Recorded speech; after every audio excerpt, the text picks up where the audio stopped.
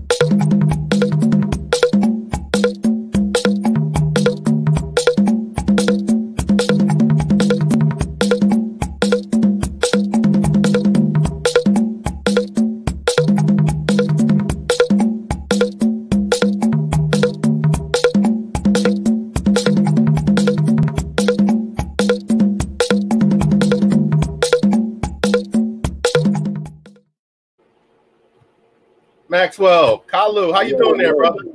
I'm good, my man. How are you? I'm good. Glad to finally be talking to you. Our viewers don't know, this is actually the third time that we've tried to we tried to make this happen, but I'm still learning this program, and I've had some technical difficulties. So I'm just saying that I'm glad you're here today, and we're going to make this special today. We made it happen in the end. All right. So where are you calling from? Where are you coming at us from? I'm in London at the moment. Okay. Is London home?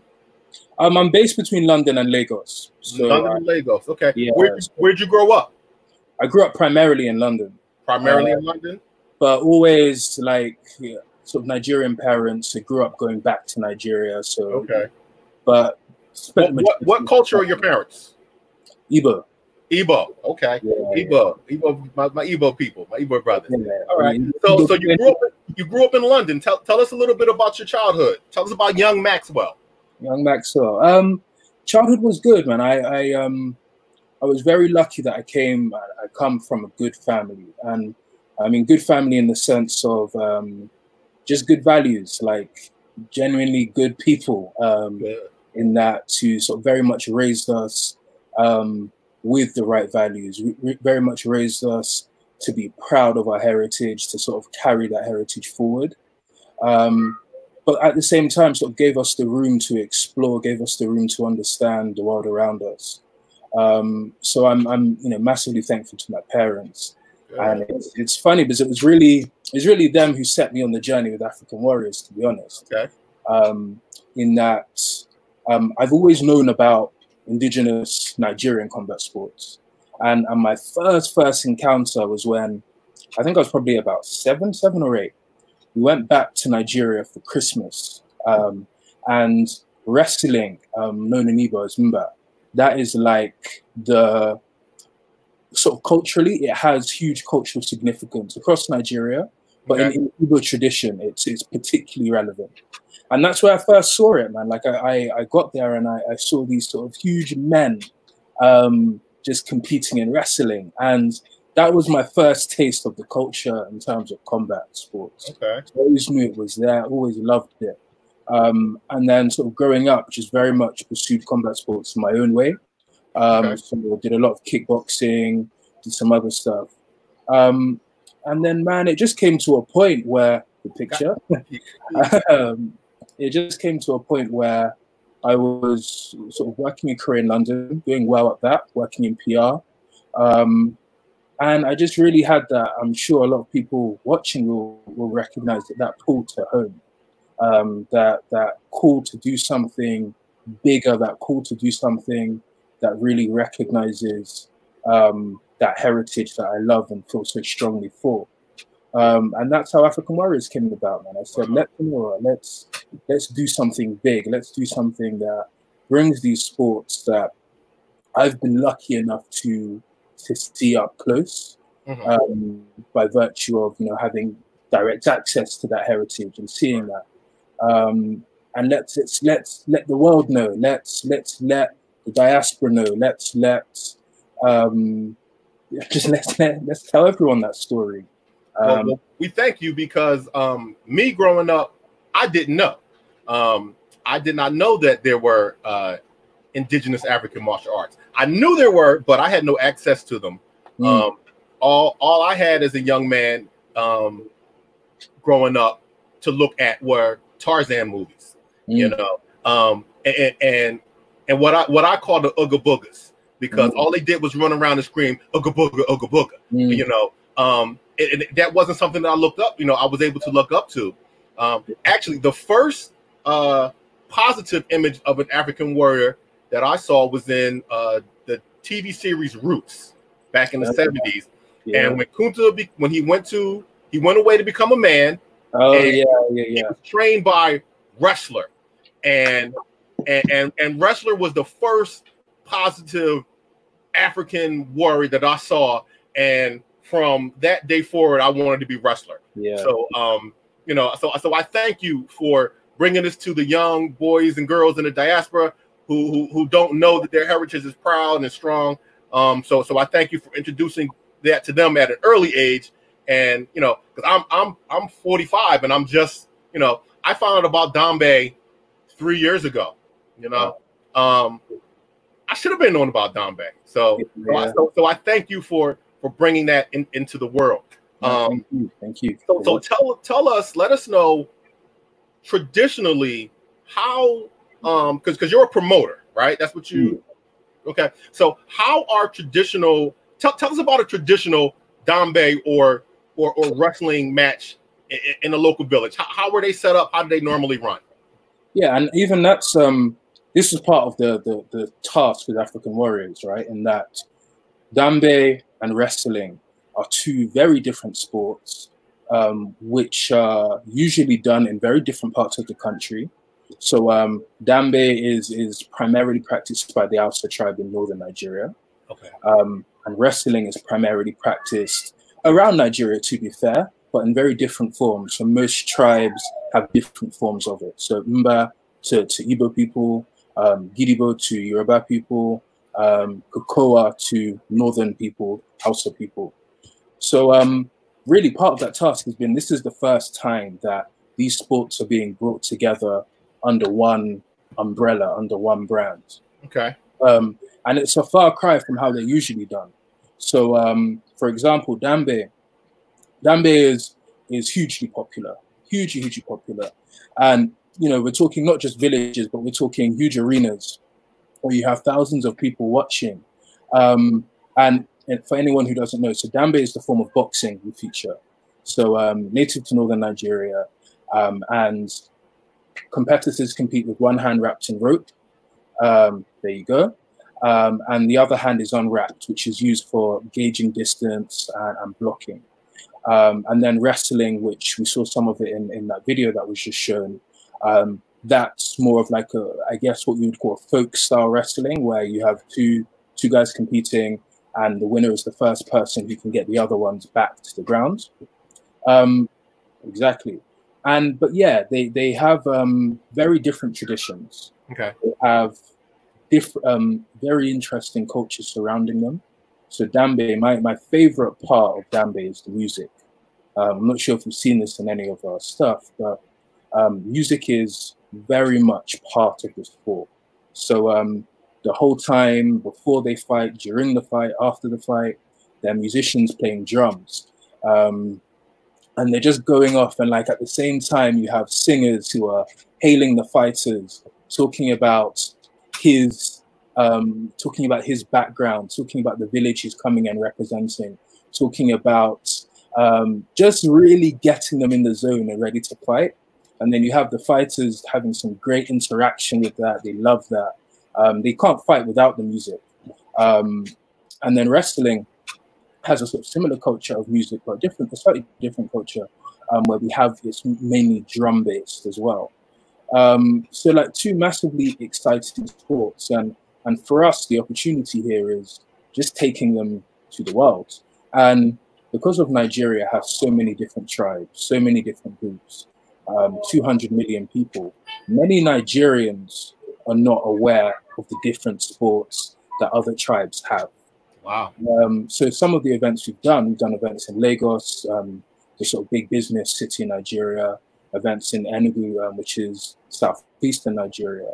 And for many Nigerians, this was the first time they got to see the sports that are not primarily done in their communities. Wow. So, you know, we were bringing fighters from, how many fighters from the north of Nigeria to compete in Dambe, wrestlers from all parts of Nigeria to compete in wrestling. And it was like the first time it's been done. And it was the first. That's the question I had. How do you go about getting your talent? How do you bring in fighters? How do you get them to come and be a part of your organization? Man, it's all a case of grassroots organization. It's very important to be on ground, to have real community relationships, and we do that really well. And that's primarily led by Emmanuel, our head of operations and athlete engagement. Okay.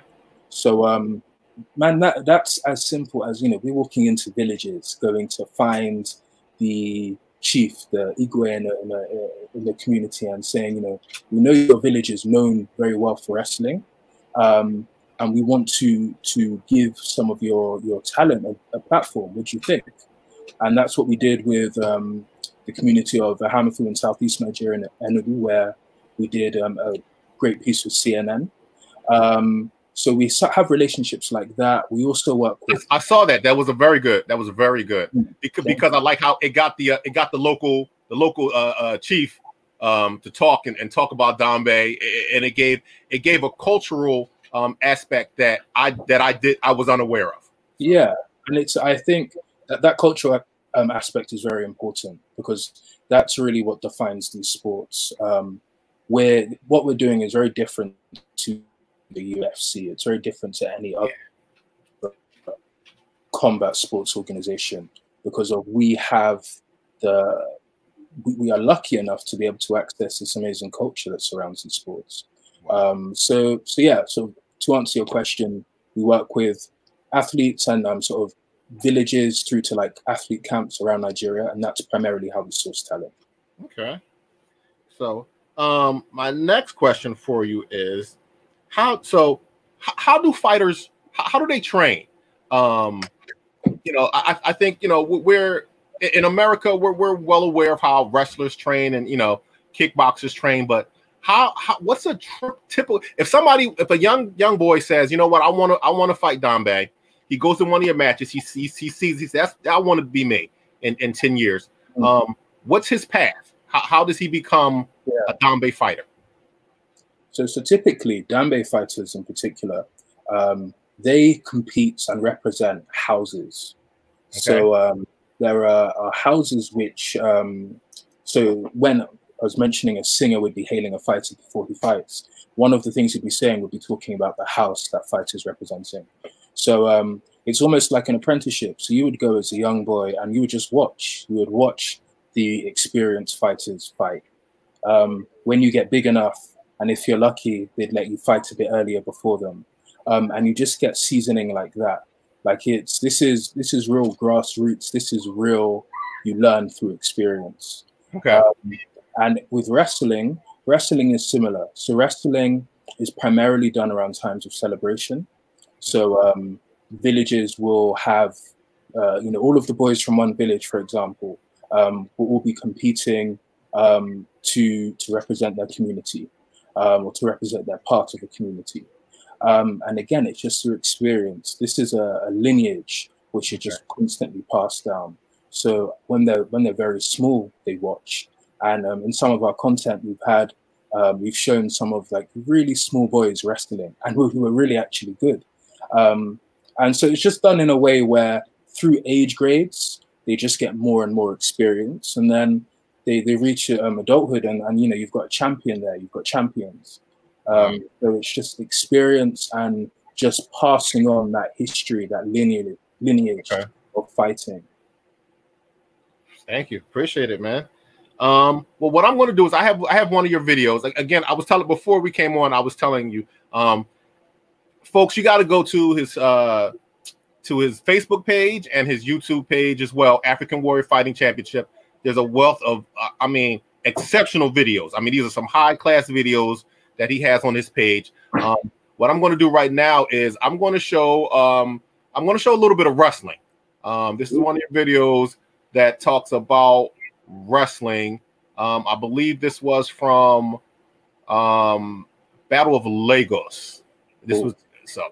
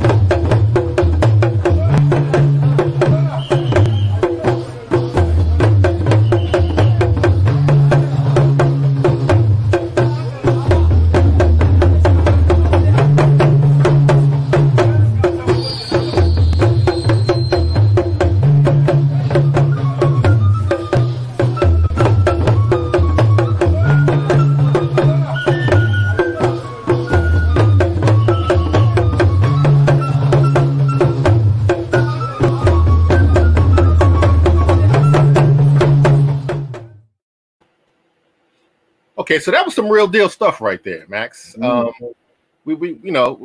some high quality wrestling you got going on. So you mentioned before that the different tribes and different people across Nigeria have different styles. How did you settle on one style, and what are the rules that you have settled on? Yeah, it's a great question, and that's really part of what we've been trying to do with African Warriors, which is put some standards in place. Not that standards didn't exist already, but really articulate those in a clear way, and sort of just have them and make them as accessible as possible. So yeah, so for wrestling, the rules are pretty simple, man. Like, it's the first person whose back touches the ground is the loser. So there's no striking. It's pure grappling techniques only. And athletes compete in three-minute rounds. So in order to win, it's the person who wins 2 of the 3 rounds. Okay. And a round is won through making your opponent's back touch the ground. Okay.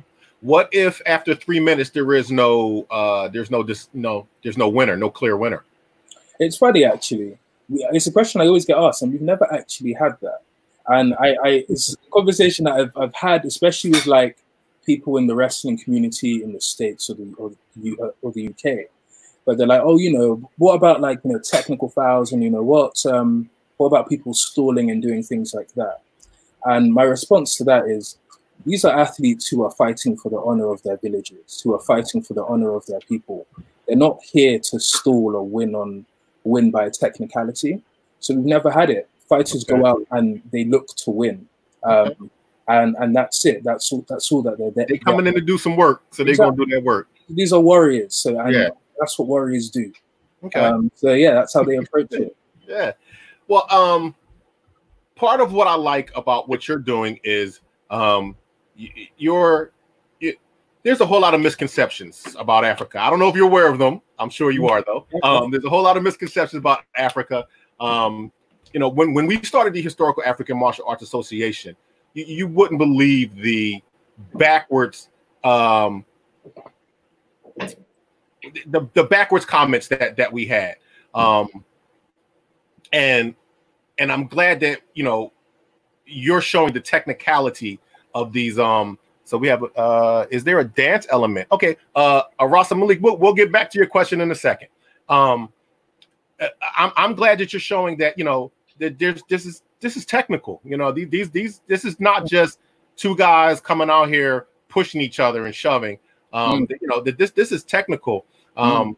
People have said to us, did Africans have martial arts? Yes. Yes, they had codified fighting systems. They train, they pass that knowledge on. Thousands of years old. Yeah. Yes, older than you. Older than your culture. So what I'm going to do is I found a video. Someone took a bunch of your videos and they broke them down technically. So what I'm going to do is I'm going to show they called it the top 10 African warrior finishes. So, but basically they go through and they give the classical terms for the moves that we see in your organization.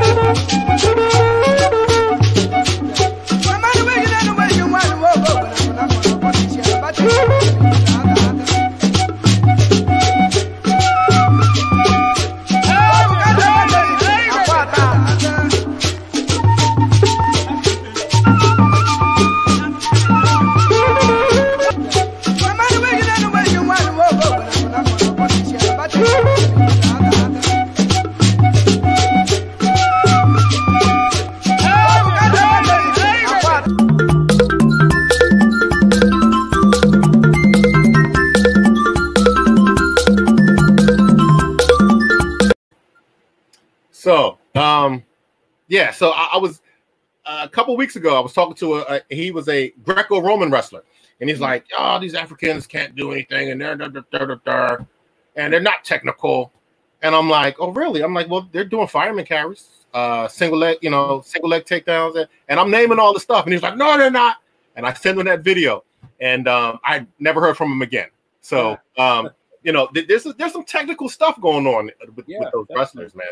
Definitely. Yeah. So I appreciate it. Go ahead. It's even breaking down those technical aspects of sports is something that's a big priority of ours. Because ultimately, a lot of people are looking at these sports with Western eyes on, right? And the techniques are different. The sport's totally different. So this is a conversation we have about Dambe all the time, and people are like, "Oh, is this isn't technical?" I'm like, "No, if you know what you're looking at, you can see a whole lot of technical activity here." This is a sport where there's no blocking with the glove, so you can live or die by your head movement. You can live or die by your foot placement, and you see this done really well, and it's something that we definitely need to do more of in terms of helping people understand what they're seeing here. But our sports are massively technical, and I will have that argument with anybody who claims otherwise. All right. Okay, so we had a comment from Arasa Malik. Is there a dance element with the Migba wrestling, similar to how the server have a dancing portion in their lamb wrestling? Yeah. So there is ultimately. So that's, as I said, that's primarily wrestling, which is associated with Igbo people. And as you saw in some of those videos that you played, there's music that comes with it. There's dancing that comes with it. So the music's called Iberica music. I pronounce that terribly. My dad would find that hilarious. But ultimately, it's traditional music, and the fighter, before he fights, would signal to the musicians and would dance. On winning, he would celebrate as well. So yeah, there's definitely dancing associated with Igbo wrestling, and yeah, it's quite similar to Lamb, which is a Senegalese style of wrestling, right? Which has a whole lot of similarities to the wrestling we showcase. Okay, all right. Well, I want to talk about Dambe. It's everybody likes. I like the wrestler. I wrestle, with my friends. But Dambe is just so strikingly unique. I've never seen anything like. I mean, I've heard people say, "Well, yeah, in Thailand they wrap ropes around their hand, they put glass on, and they fight." Yeah, but that was two hands. It's. So I've played around with some Dambe. Me, Samuel, my buddy Sam, Dan, a couple people, and nice. it is hard. Number one, we had boxing gloves. So I did not have that rope. I like my face. I want to work the next day. I'm a working man. I hear you, man. So we had boxing gloves, and it was you think you're going to do one thing. I know how I'm going to get in there. I know how I've taken martial arts for so many years. I know what I'm going to do. And when you're standing there and you've got your blocking hand and that one fist, it's the game changes. You feel exposed, right? You're like, what is this? It is this all I have? Yeah, totally.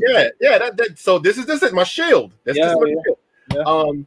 So real quick, I'm going to talk about it again. So Dambe is a Hausa sport, correct? Yes, Dambe. And so correct me if I'm wrong. I did a little research. So it was the Hausas were basically butchers. Is that how they were the butcher class? Yeah. And at certain times they did Dambe to celebrate. Yeah. So at its core roots, it was the stories say that this was how they used to prepare for war. Okay. So in Dambe, many of the terms are associated with warfare.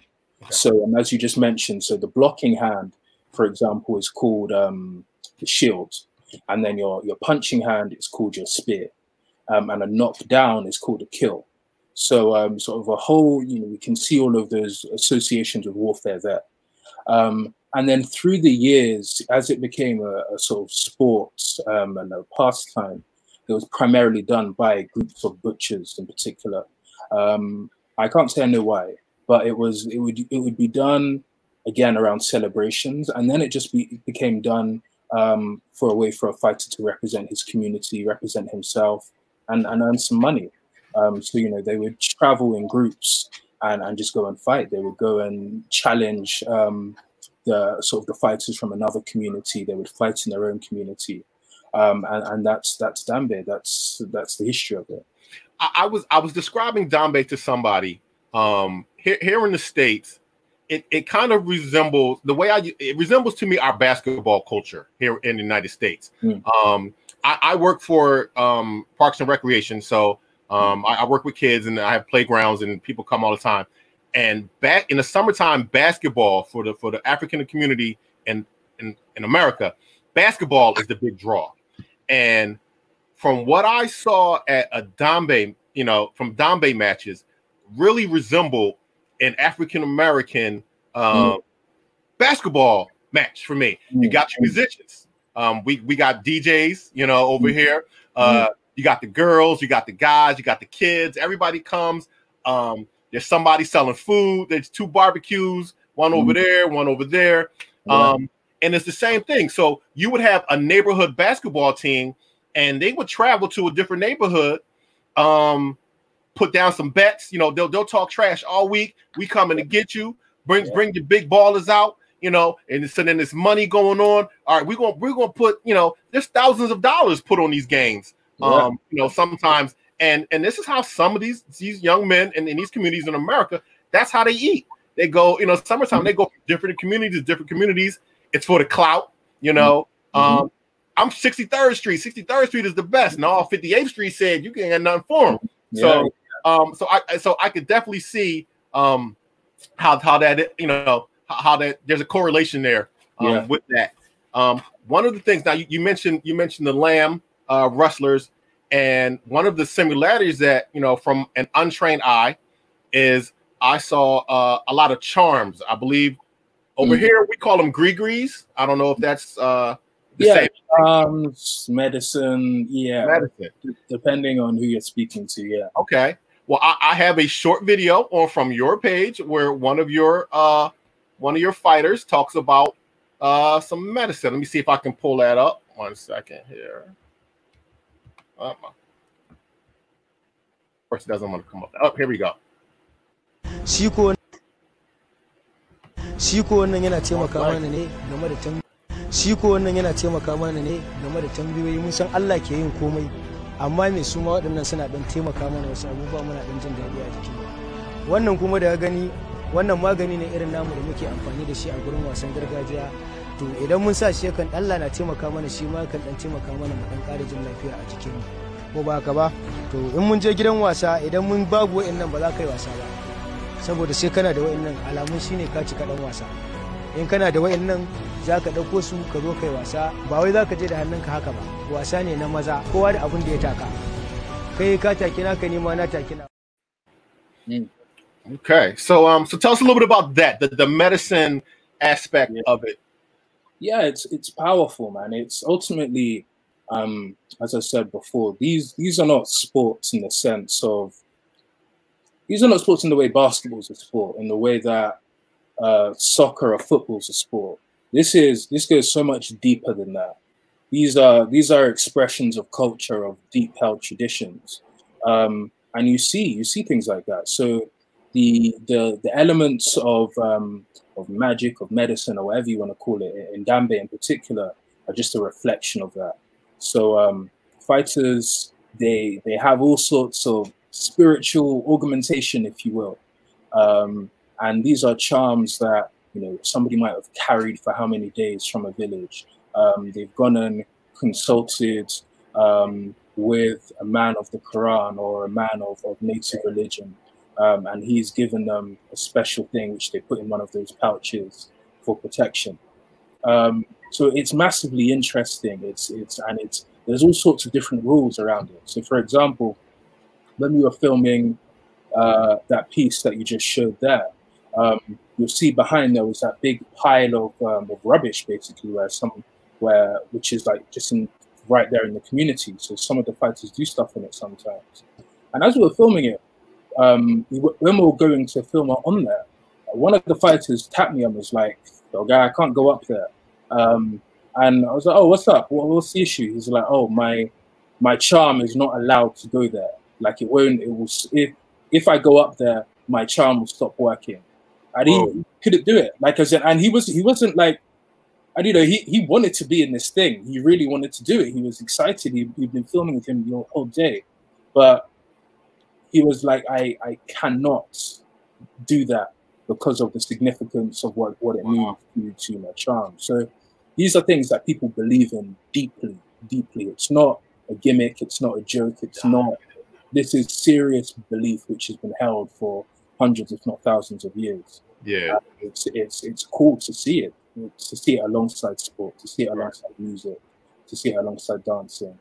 So yeah, it's hugely significant. I love that. I love that. Tell us about. I'm trying to get a picture up now. It's not popping up though. I'll let it go. So you had some masquerades. Before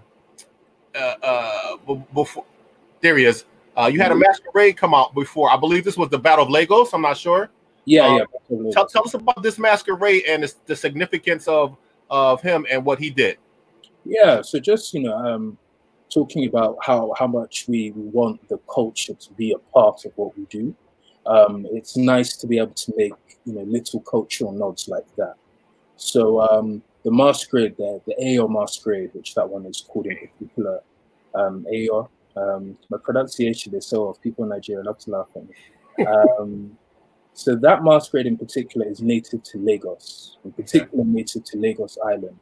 So that's like the masquerade of Lagos. So every year, Lagos do a big annual event where hundreds of these masquerades walk through a certain part of the city.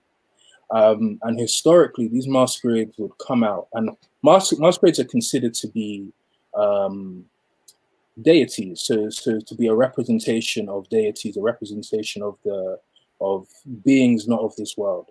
And they would come out to escort a chief or a big man, as we would say in Nigeria, to the afterlife when he's died. So huge significance, very important in Yoruba religion in particular, or that masquerade in particular. And so, yeah, so it was just considering we're doing a big event in Lagos, considering the Ayo masquerade is of Lagos in terms of that's the only place in Nigeria you will see it. And considering these are warriors who are about to step on the sacred sand and fight, it just made sense for us to be able to showcase that part of the culture alongside it. So the masquerades come in troops of 3. There's very strict rules around the showcase of the masquerade. So they're not allowed to be shown after dark. Their special clothing is made fresh for each time they come out. Wow. And they have like a troop leader who calls out sort of incantations in Yoruba, which they follow. So there's like a special drum troupe who come with them, who sort of play the drums. And the masquerades were just there to just show that we're proud of the culture of Nigeria and in all of its forms. And that was that. Wow, thank you very much, man. So now I have one more video. It's a compilation of some Dambe, because again, Dambe it's my favorite. It's so dynamic. I think that's what the crowd, the crowd over here wants that, like they want to see knockouts. So I'm going to play one more video. Hopefully it'll play some Dambe highlights, and then we're going to wrap it up and head off. Okay, let's see if I can get this to play.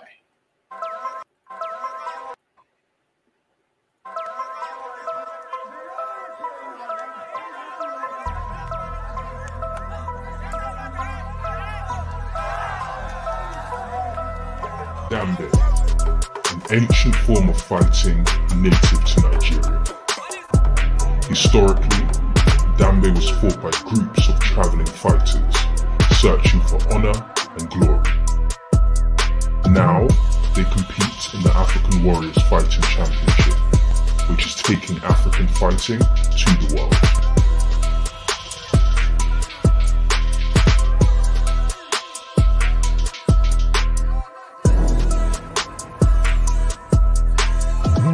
In Dambe, the goal is to deliver a knockout, known as the kill.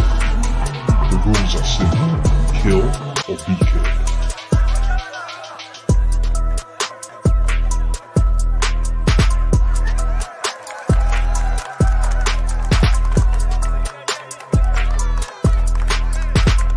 The primary weapon in Dambe is the fist of the fighter's dominant hand.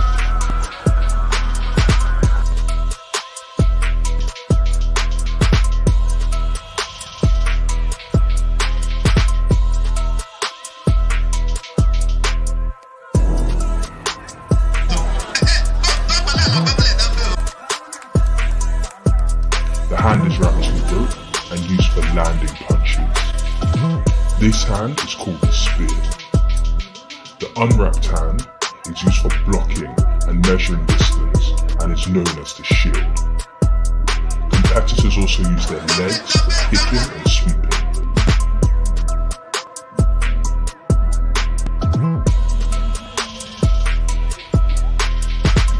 The African Warriors Fighting Championship rules are 3 5-minute rounds. Fighters always look for knockouts, and in cases where there are no finishes, it goes to a judge's decision. There is no Dambe without music. The sound of the traditional drums and praise of the singers spur the fighters on. All right, man, that Dambe, boy. I got one question. One thing I don't understand, right? So when you have a knockdown, right? Somebody always comes in within 2 seconds and picks that dude up off the ground. Can you like if I get knocked out, I want you to let me sit for a minute. Let me get my breath. Why do they rush in so fast and stand that man up sometimes before his legs even come underneath of him? Yeah, it's I mean, it's funny. It's a brotherhood, man. As I mentioned, these are fighters who are competing for houses, technically. So you have some of the big houses are Gurumada, Kudu, and Arawa. So these guys are brothers in the sense that they sleep together. So you just don't want to see your brother on the ground. Yeah, and you might notice in Dambe, there might be a knockdown, and you notice there's they're all showmen, right? So like somebody will knock somebody down and step over them. Which I always thought, it always makes me laugh. It's like, it's sort of signifying like this is Allen Iverson did that to Jermaine Lou in a basketball game, and it was like for years we talked about that, and so I understand the step over. Yeah. So it's just so basically you don't want to be on the ground. Yeah. The fighter who just knocked you out is going to step over you, and that's just going to rub the salt into the wound. Yeah. People have seen you knocked out. And now this guy's just discarded you and stepped over your body, So, that's if I get knocked out, I'm gonna need you to leave me on the ground for a minute. Let me get my win, and then you can help me get up. I don't care if you step over. I'm out. Fair enough. If you I'm already out to compete in an event, I'll be sure to make sure we left on the ground. Yes, please. Okay, so we have a comment from JM from our YouTube page. He says he's more of a wrestler himself, and in Haiti, there's a wrestling style named Ping, which means a trapper. It's catch wrestling, and he said it's pretty much exactly the same as he's seen. So I'm assuming since he's from Haiti that there's a possible link from the slave trade. How else would that have gotten over there? So maybe that's something for me to research a little bit and see if we can find a link between Nigerian wrestling and Haitian wrestling. Yeah, it's cool. I think I can't say I know much about Haitian wrestling in particular, but I do know that there are examples of hieroglyphs in ancient Egyptian pyramids of what looks like wrestling and also what looks like Dambe.